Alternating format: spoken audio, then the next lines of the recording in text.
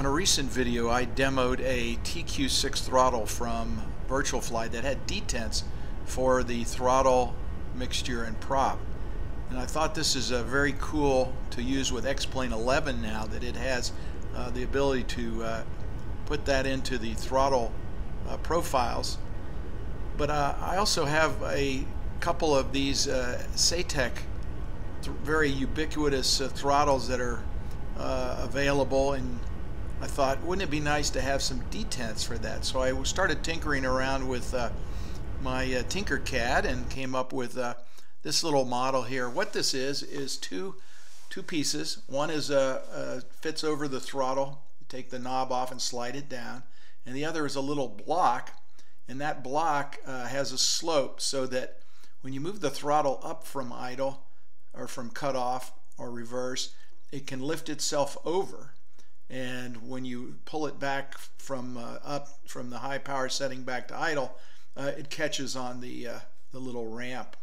We'll show you how that works in a minute. But the beauty is there's no springs involved. Gravity does all the work, and it's fairly easy to install. Now the installation requires just 3 holes to be drilled so that the throttle, when it is against the stop, is where you want it. I put it at about the 25% point, so I have a quarter of the throttle for reverse and beyond reverse operation, and about 3/4 for forward operation. Just install that little block into the hole. The beauty is you don't really do much to your throttle. It's still usable. Just going to have 3 new holes there. If you decided to not use this, you could always remove those. Screw those blocks in with a M3 screw. Kind of threads itself in with the correct hole size, and then install 3 of those. As you can see, when it comes down, it catches and gives you that detent. Now once you have all 3 of those installed, I can demonstrate how it works. Let's get all 3 of those on there and aligned.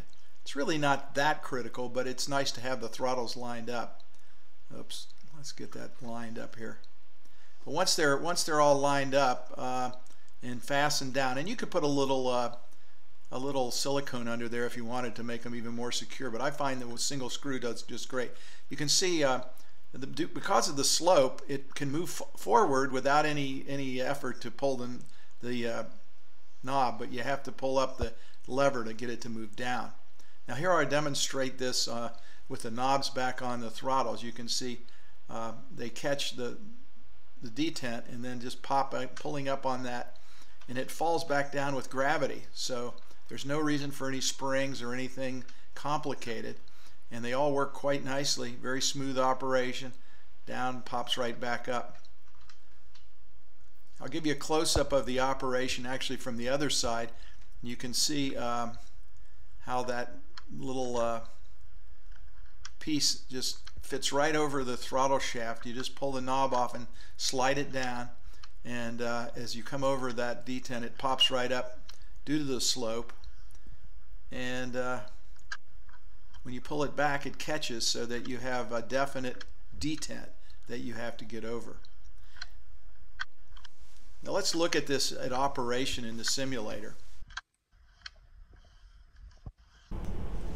So here we are in the default 737 and X-Plane 11.3, where we can now edit the control curves for all the flight controls and introduce detents for reverse, cutoff, and prop feather. Now when we look at the performance curves, there's 2 scales. Across the bottom is the actual position of the throttle. In the vertical scale, here we'll show you this in just a second, the vertical scale here shows you the equivalent input. In other words, if the throttle was at the position on the left, that's what input you would get. So as we switch to the linear, you can see it's a 1-for-1 ratio there, and as we edit that, we can change that. Now I'm going to click to add the reverse detent for throttle number 1 by clicking here, and you can see it has a beta range and an idle. The idle starts at the top of the beta. I'm going to pull that back to where the throttle is as it's attached to the detent there, and they're going to put the beta range just slightly below that because this is a jet. There's really not much beta range. Okay, now we'll move that throttle, and you can see it correlates to the throttle position. There's a maximum back down to the detent where it's at idle, and if we pull the lever, now the reverse levers come up, and they're modulated as we move the throttle back through that last quarter range. So we have the detent catching at the idle detent. When we go below that, by pulling the little tab up, we can modulate the reverse using the bottom quarter of the range. So let's look at throttle number 2 now, which I've changed the knob on that so that it's no longer the prop, and we're calling it throttle like we would for a 2-engine jet. And you can see there again that the blue cross hairs are moving up and down that 1-to-1 curve. And now we're going to go ahead and move the idle point back to the detent, and then we're going to bring the beta up. I just put it a little bit after that, so there's no question that it's after the idle point. And here we can try that again as we move the throttle up and back, and the reverser up. So now we have fully modulated reverse and forward thrust, and we have it on a $50 Saitek versus a $700 TQ6. Obviously not the same quality, but here you can see the engine instruments responding to inputs in the forward thrust. They say you get what you pay for, and this is certainly not the same quality. There's a little jitter in some of the potentiometers in this, but still, I think it adds something, and for a very, very inexpensive upgrade to your throttle system to have those detents added. I printed those on my 3D printer, and it takes about 20 to 25.